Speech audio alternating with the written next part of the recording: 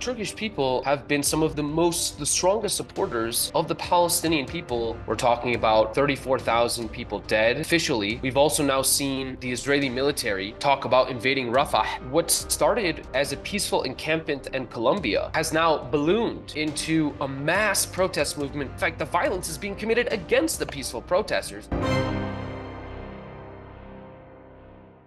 So what we've witnessed in Gaza over the past 7 months is the most dramatic escalation in violence in Israel-Palestine history since the Zionist movement's origins in the late 19th century. We're talking about 34,000 people dead. Officially, the actual count is probably something more like 40 to 50,000. According to some estimates, 10 to 15,000 people missing, trapped under the rubble, buried in mass graves. We just saw this past week hundreds and hundreds of bodies turn up in mass graves in Khan Yunis, a city that has been completely leveled to the ground by the Israeli military, 80% of buildings destroyed in the town, making it completely unlivable. And that has been the goal of Israel's operation in Gaza. It's to make the place unlivable, which is, of course, one of the acts of genocide according to the Genocide Conventions of 1948. It's rendering conditions of life impossible. That is exactly what we've seen in Gaza over the past 7 months. We've also now seen the Israeli military talk about invading Rafah for the past couple of months, an invasion that we know would lead to catastrophic humanitarian consequences. Israel has already destroyed every single university in the Gaza Strip. Israel has destroyed the entirety of the health sector in the Gaza Strip. Israel has leveled somewhere between 50 and 80% of all buildings in the Gaza Strip. Israel has prevented humanitarian aid from reaching the north. Something like 14 humanitarian convoys have been documented to have been destroyed by the Israeli military, the goal being to thin out the population of the north. Using Israeli military terminology, we've had at least 28 documented cases of children and others dying from starvation. Human Rights Watch has published a report documenting Israel's use of starvation as a weapon of war. What we are witnessing right now is the most serious humanitarian catastrophe on planet Earth. There are no people facing this level of starvation. So we're talking about the complete decimation of an entire society, the decimation of dozens and dozens of mosques, the desecration of the Gaza Municipal Archives, Salim al-Rais's antique shop, which housed thousands of documents of Palestinian history. So cultural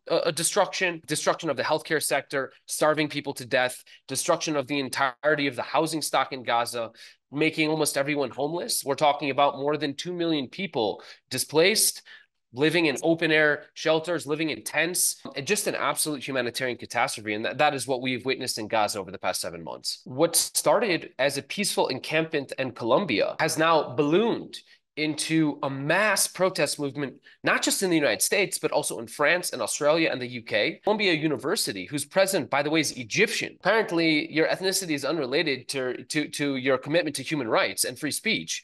But what we've witnessed is that when you crack down on peaceful protesters protesting a genocide, when you send in the New York police, infamous for its brutality, to crack down on college students protesting a genocide, what you get is more protests, not less protests. And that's exactly what we know to be true from every protest movement in the world. When you crack down and use violence against peaceful protesters, all you're doing is emboldening them. All you're doing is driving more students on more college campuses to protest, which is what we've seen over the past week or two. You now have protest encampments on dozens and dozens of college campuses across the United States, as well as in places like the UK, Australia, and France. And I think the reasons are obvious. College students are sick and tired of seeing their universities being complicit in the genocide of the Palestinian people. Every single college campus, every single university in the United States has an endowment. Those endowments are intended to support student life, campus life, education. If those endowments are supposed to be all about supporting education, free speech, the values embodied by universities, well, then how is it that they're invested in these companies that are profiting off Israeli apartheid, occupation, and now genocide?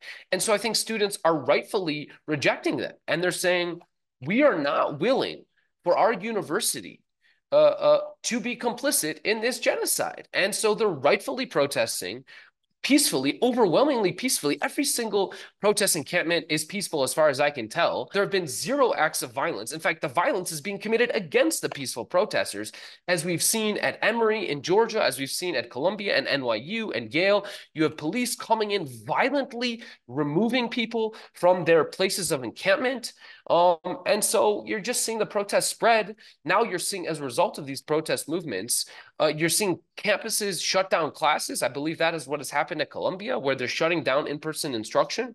So this is having a real impact, and it's incredibly inspiring. And when I was a college student, from 2003 to 2007, the University of Michigan student body voted overwhelmingly against a resolution to call on the university to divest from companies profiting off Israel's occupation. Here we are 22 years later, the overwhelming majority of student bodies are passing resolutions calling on their university administrations to divest from companies profiting off Israeli occupation and Israeli apartheid, and now Israeli genocide.